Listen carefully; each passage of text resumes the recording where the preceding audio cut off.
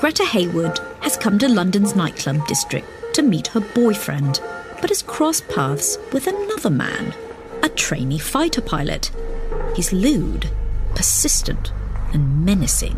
Are you a naughty girl? She's found herself alone with him on a side street, in total darkness. This is winter 1942, in the middle of the Second World War, and London is blacked out for fear that any light will attract Hitler's bombers. The man pushes Greta into a doorway, pressing closely up against her and kissing her. Come on. You've got to let me make love to you. He raises her skirt. Greta protests, but the man's hands knit around her throat. She tries to break free. You won't.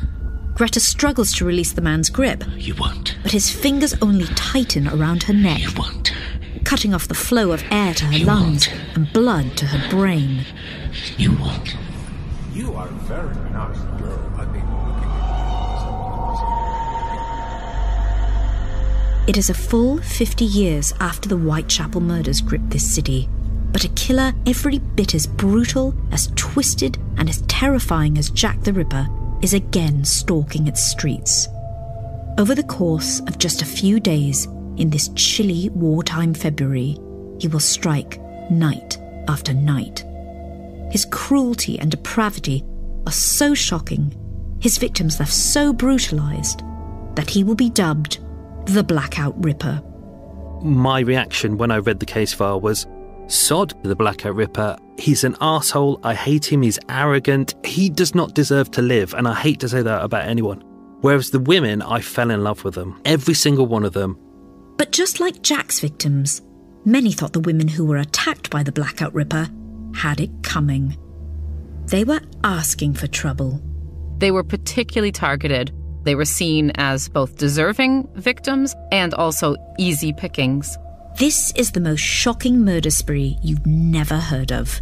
So we've delved into the archives and retrieved police reports, witness statements and photos to explain who the victims were and reconstruct what happened over that bloody wartime week. You learn about all the quirks in their life. You learn about the sadness. You learn about the joy. It makes them real and whole, and you kind of want to meet them. I'm Hallie Rubenhold, and with the help of fellow historians, I'll introduce you to those women and reveal a dark side to World War II that's seldom taught in schools. Men had to dodge advancing bullets and women had to dodge advancing men. It was kind of pretty dark stuff that's going on at its worst. The world of the Blackout Ripper may seem distant and long gone, but there are still women alive to tell us what they went through. There was a man there, the most appalling creature that I'd ever seen in the whole of my life, who reached out as I came in, turned round and I rushed right back, and luckily nobody killed me. But I might have done if I'd gone down those steps. So come back with us to the dive bars, jazz joints and raucous nightclubs of London's West End, where young women try to forget the falling bombs. When you add the excitement and the fear, you get a kind of hedonism where people are just desperate for entertainment, for sex, for alcohol, and those sorts of things. You are a very nice girl. Are you waiting for somebody? Step into the dark with me for Bad Women, The Blackout Ripper, starting October 11th, wherever you get your podcasts.